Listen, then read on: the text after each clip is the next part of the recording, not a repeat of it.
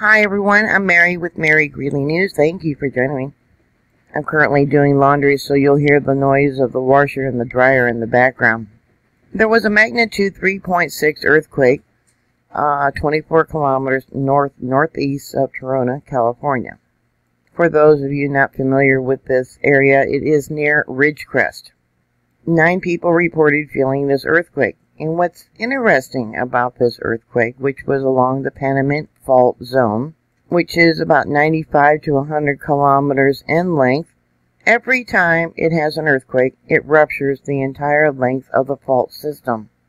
Reason I say it's probably a little bit longer, the fault system, is because of the rupture distance they have here on USGS. This was an intensity level here of 170 kilometers. Right here was 97 kilometers. Let me go back there. Near Henning Flat, Shoshone, 94 kilometers.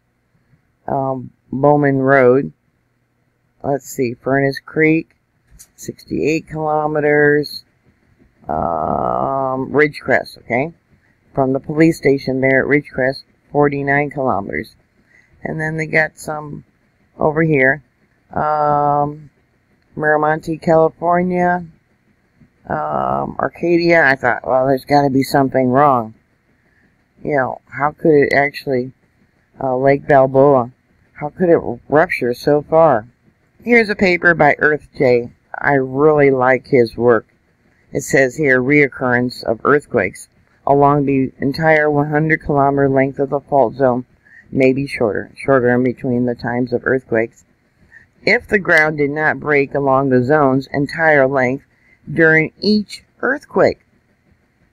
Most scarps that occur there along this fault zone are on average about 2 meters, which is about 6 feet 7 inches, 2 scarps as high as 19 meters, which is 62 feet. Can you imagine that? Another interesting fact, along segments where they have the slip-dip earthquake, which this happened to be, they don't have scarps. That's where the ground rises up. There was 8 to 14 events which had 20-meter scarps. It says the oldest deposit buried 10,000 to 20,000 years ago along Lake Panamint shoreline. This is a very dangerous fault zone because it intersects and creates stress between the Panamint Fault Zone and the Garlock Fault Zone. The Panamint Valley and the Garlock Faults reveal significant stress interactions between these two faults that may influence future earthquake occurrences. Specifically, our model suggests a possible rupture sequence whereby an event on the southern Panamint Valley Fault can lead to the potential triggering of an event on the Garlock Fault, which could trigger a Mojave section of the San Andreas Fault zone. I'm going to take this one line I put here out. I was doing some measuring, but here you can see the area right here is the Walker Lane Garlock Fault section, and you can see that it goes all the way up through here to the Panamint Valley Fault. And this 3.6 earthquake was on the southern section of the Panamint Valley Fault. So you have to wonder, okay, the length of the fault fracture was so long, so far. Did it shake part of the Garlock Fault zone? The intensity map shows light shaking close to where the epicenter has, and then weak over here. You can see here we got level 2 and 3 and level 4. There is a light blue line here going through the Mojave Desert. See that? So going back to Google Earth, here we got Ridgecrest. This area here, which it shows the intensity map, yeah, that's part of the Garlock Fault zone.